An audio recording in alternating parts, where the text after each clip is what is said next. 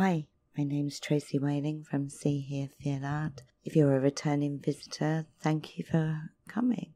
And if you're new to this channel, welcome. Earphones are recommended for best sounds, as there will be ASMR in this video.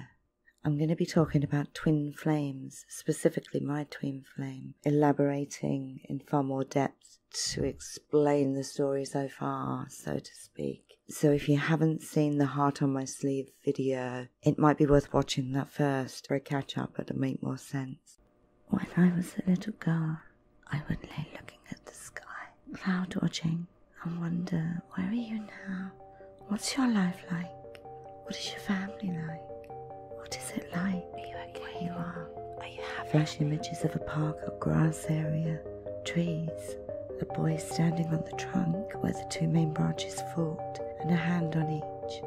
I didn't know if that was you, or if you were one of the boys on the grass beneath it. Just flash images of the scene. And then the bell rang. Playtime was over, for me anyway, and back into school I went. See you soon. It was all I needed to know. You were here again, and I knew we'd meet again. And at that age, I didn't even question how I knew, or how did I even know there was something. It was just the way it was. It was a fact. You were there. My life began very differently this time compared to previous lives. This time I was allowed to remember certain things, and the reason for that would become clear eventually, as and when I would need to remember them. So from as early as just prior to being born, the first early months that followed, I knew from the start that I was here to experience flashbacks, memories, reminders would pop back in every now and again, being shown and saying, oh yeah, I remember that. Where are you? Small conversations with my higher self, or rather, at the time, the energy that was just there. Lately, even more frequently than ever, after one particular huge download, as you'll see in paintings of dreams, videos, and various recollections, it was becoming clear that time was getting ever closer, that we're about to meet again. Some of the previous lives we'd shared knowingly or unknowingly at that time, we always knew before what each of us were going to do, and would always meet up after those lives. But it is the during moments that were special, that inner knowing and connection, forever present one way or another. My furthest back recollection of my life, or of one life or other, is brief, a snippet, being in a dark cottage in the middle of nowhere, a crooked wooden table and stools or benches, dirty windows, a fireplace, a latched door, a tankard, me standing behind the table facing the door as you burst in telling me that we had to go quickly. Next flash was a path, a hill, and a hanging tree. I think it may have been that tree that you were rescuing me from, and a crow, a single crow, perched on a post on the left side of the path. I could never recall more than that. I was curious why, and of course I found out later. And I remember life where you weren't around at all, a shy and nervous life. Maybe you were. Way back as a kitchen cook's helper, the atmosphere was an unnerving one. It was a life and a time of great uncertainty. The man we worked for was like a ticking time bomb. You never knew when he was going to explode, why, or with whom. We also feared each other, fully aware that people would do or say anything to try and save their own skins for the most part. Such was his position. Death would have been a slip or a wrong decision away, and much depending on his mood. The cook herself was incredibly harsh, as you can imagine, hated by many on the quiet, respected though, but deep down we all knew she was frightened too. Ironically, the higher your position in life, the more chance there was of an early death one way or another. It was the way things were. We didn't need to know more than that. But it was a time that there was a loneliness I wasn't used to feeling. Good job we were kept so busy, I guess. Another life record years later. Still a toughie, still doing the same crap kind of job, waiting on others. But it was enjoyable and much easier on the nerves than the previous one. I mentioned this one in my Heart on my Sleeve video, that I was a maid, and you were my friend, the gardener. We worked there from our 20s and 30s through to death. I don't ever remember you not being there, so maybe I went first. Flash images of being younger and older.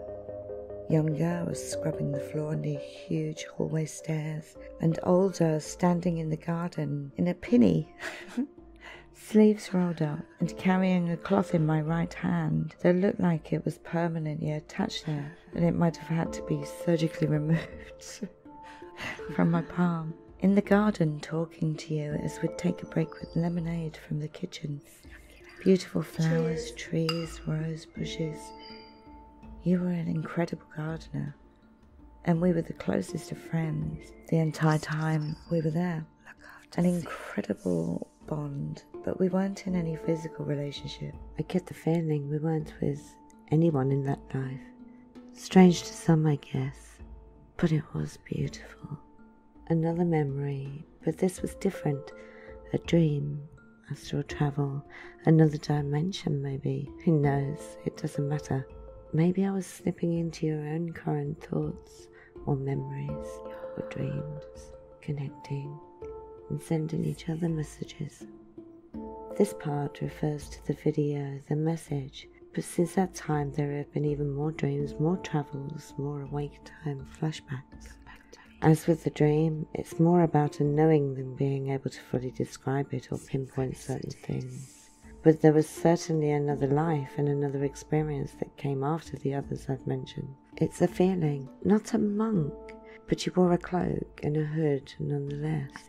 A sense of current confusion. Yours? Something's getting mixed up. Hard to say, but no doubt we'll find out at the right time. We could not be together at that time. Neither did we ever try to be, yet we knew and we were connected to each other. It was like it was the first time in our physical lives that we'd been allowed to know and feel that, to be aware, really aware of something more. That painting could not capture everything that followed. After the scene in the painting, you stood up, and as you walked with the people who were with you, you turned to look at me again. Eyes looked, but it was now more than that. It actually felt like something had locked, a key in a hole, a puzzle piece completing the picture. But it was far more than that, as a surge of energy so strong passed back and forth between the two of us. It was like nothing I had ever felt in a physical body before, but it did feel like home. So strong was it that feeling, that experience, stayed with me for weeks. It really didn't matter what happened from that point on, whether we ever met in this lifetime or whether we don't.